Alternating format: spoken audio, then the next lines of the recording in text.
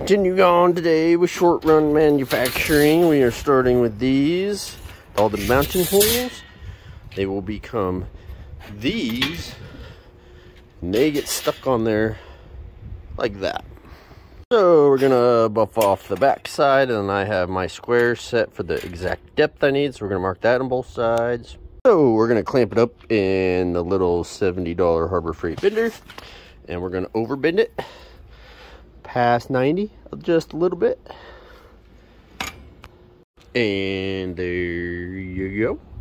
This is the one I just bent. I overbent it to kind of hopefully that it would kind of have a spring retention there so that I could tack it, but still playing with that.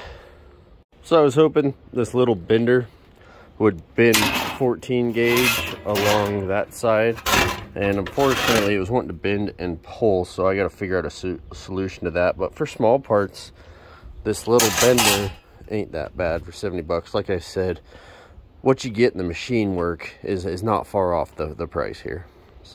So happy Monday, stay safe, don't go putting your fingers where I wouldn't.